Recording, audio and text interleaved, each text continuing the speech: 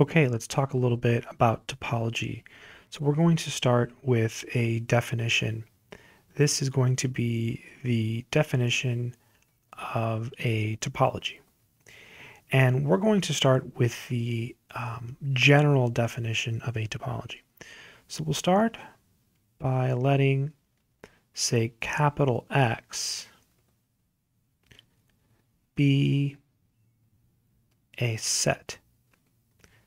So capital X is a set, and tau, I'm going to use a Greek letter here,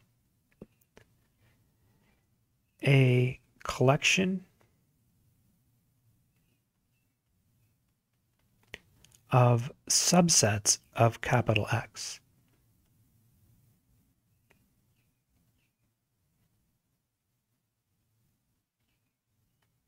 Capital X. Then we say the collection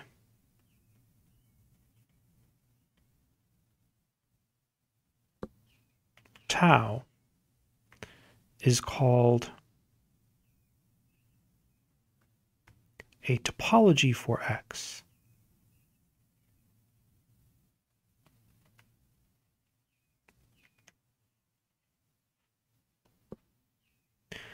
Provided tau satisfies the following conditions. So provided tau satisfies the following. You can call them axioms or conditions or criteria. I'll just say satisfies the following. So the first condition is that the empty set and capital X are elements of tau. So the empty set and capital X are elements of tau. So that is the first condition that we require. The second condition is that if you have two elements in tau, the intersection of those elements is also in tau. Now, some textbooks and some authors require that you have a finite set, but you can easily show that that will follow from our definition using mathematical induction. So let's just stick with two. So if, say,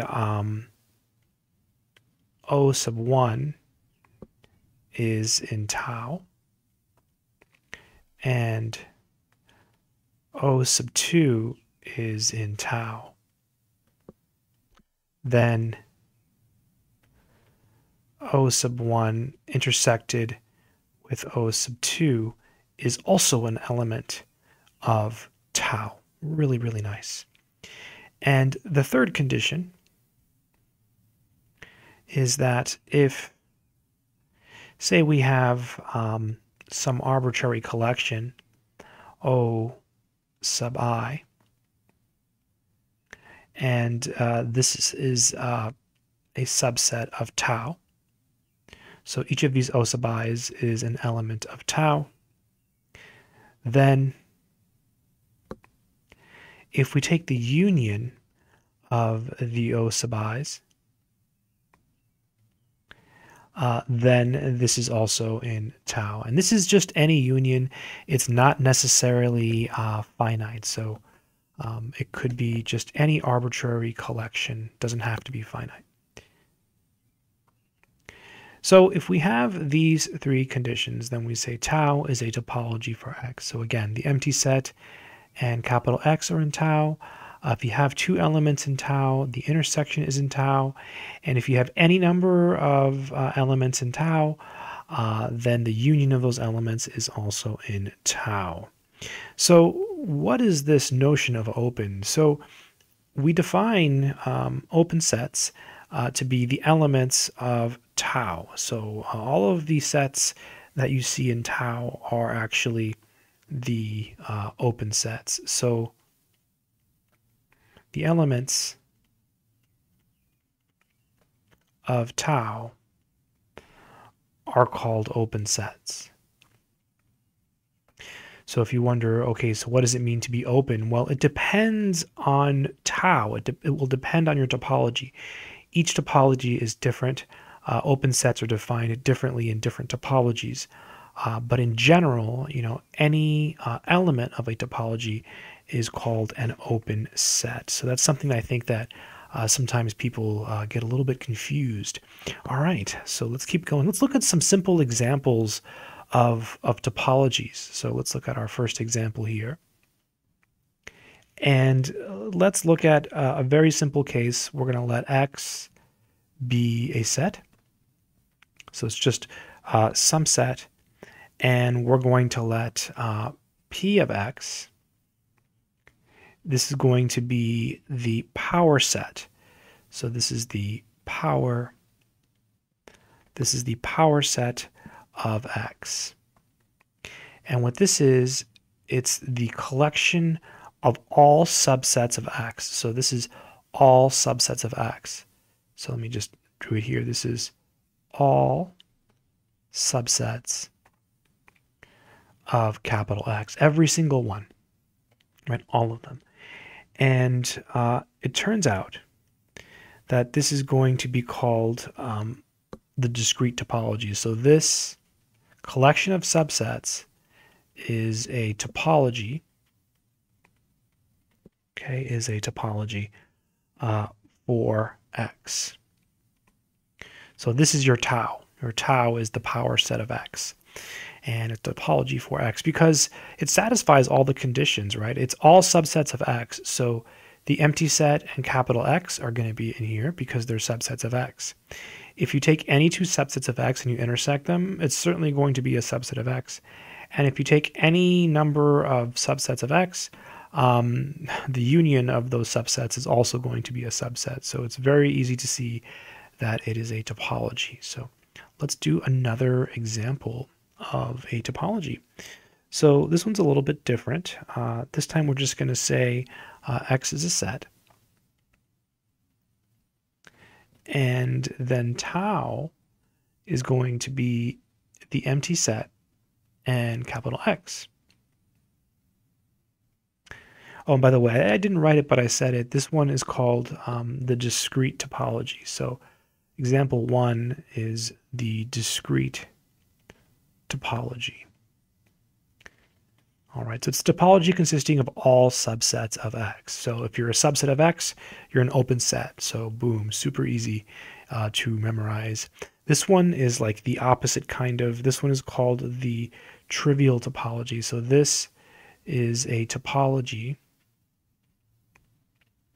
on X, and this one is called the trivial topology. So trivial topology. So it's just X is a set, and then you just take X is any set, and you take this and you're good. All right. Let's look at another example. How about this one? So X here is a non-empty set. And let's take little a in capital X. And we're going to define tau as follows. So tau here is going to be the empty set, the singleton set containing A, and the entire space. And this is a topology on capital X.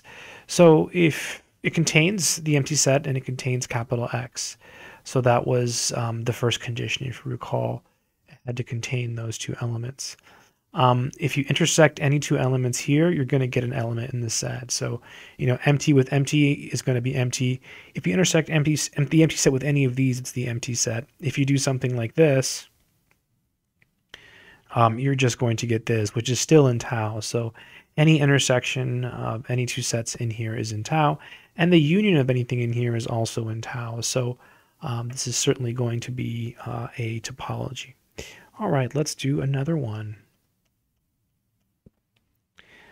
This is a little bit harder. This one is X is a set containing the following elements. It's just A, B, C, D.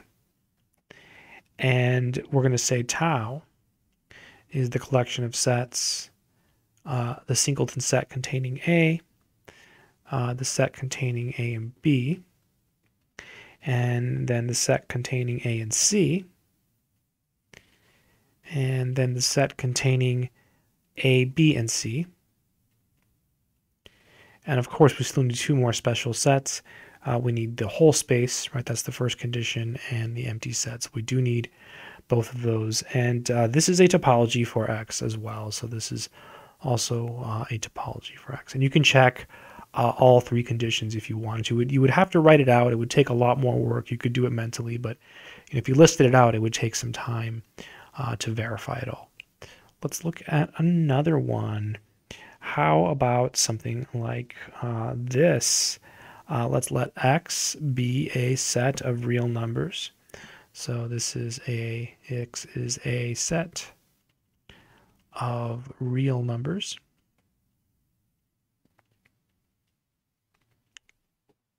And we're going to let tau be equal to, the set containing the empty set union. So tau contains the empty set, and then we have X set minus capital C, where C is a countable